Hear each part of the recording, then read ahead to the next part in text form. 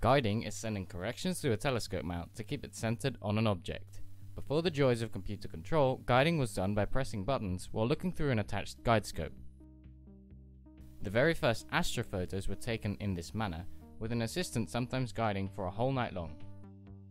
Now, connecting everything to a computer allows for automatic guiding, Autoguiding in short.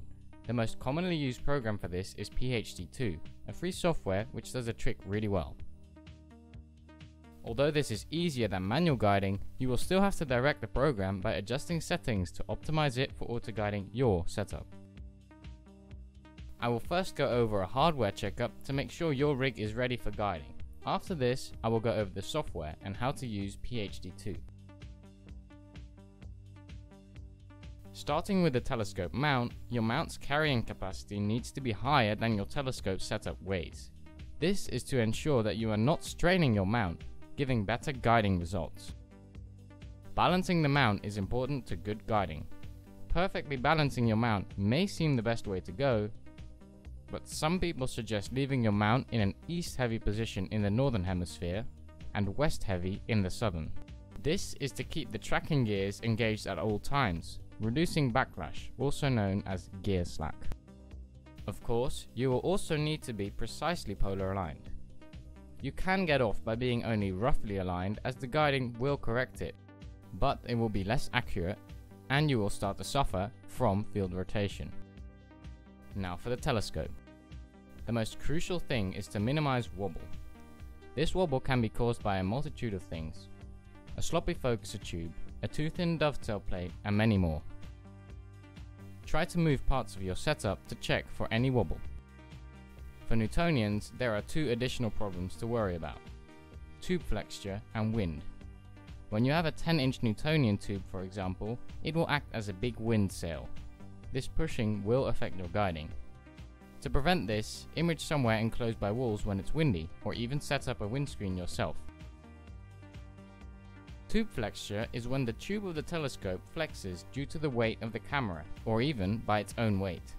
This flexure does not need to be large to impact your guiding, as even less than a millimeter of movement will result in trailing at high zoom. The problem in this is that your guide scope will not correct for it, as it is a separate scope that does not experience the flexure. There are two ways to fix this. The first is to spread out the tube rings and mounting another dovetail plate on top of it, to sandwich the telescope. This helps, but does not always fix it entirely. Another solution is to use an off-axis guider. This is a guider that attaches in front of your camera with a mechanism that gets some of the light from the telescope. Due to this guider using the main telescope also, it will correct for the flexure.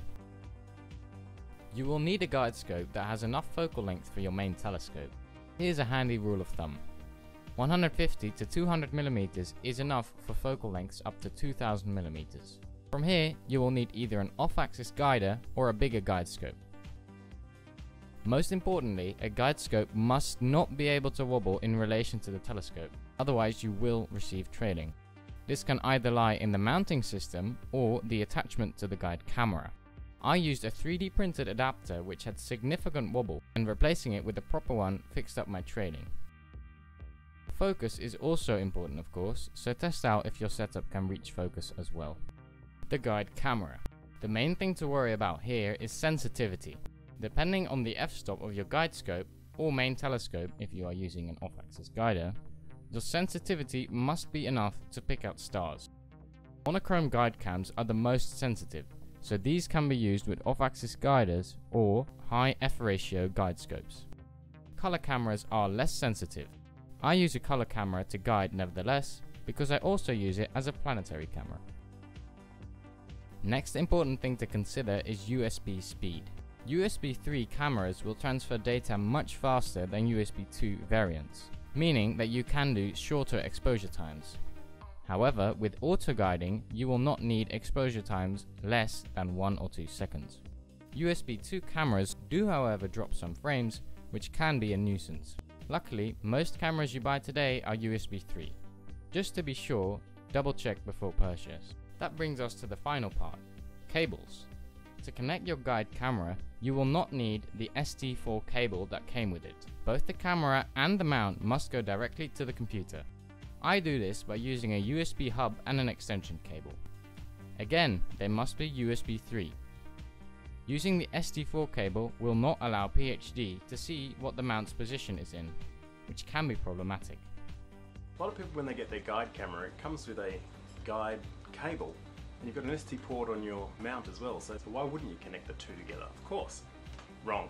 What you should do is grab the cable, pour some explosives on it, and destroy it.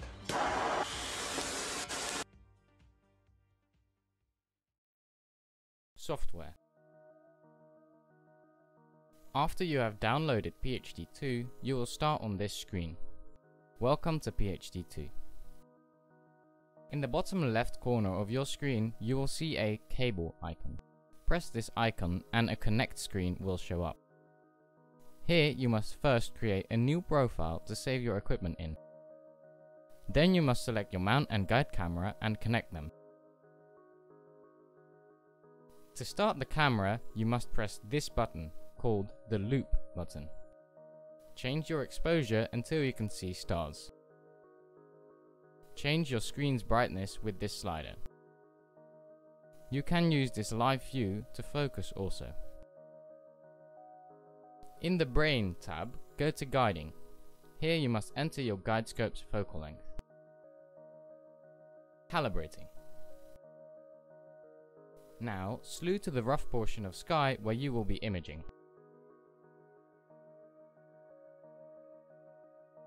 When your mount stops slewing, you can start calibrating your guiding. To do this, you must first select any star. I always select them manually, as PHD occasionally selects hot pixels. When you have a star selected, press the green disc to begin the calibration process. This might take some time, and be sure not to shift your mount or telescope during this process. When the calibration is complete, you will automatically begin guiding. You might receive some error messages. They can be ignored, but they do help getting better guiding results by better understanding what is going on. For me, a more precise polar alignment usually helps prevent error messages.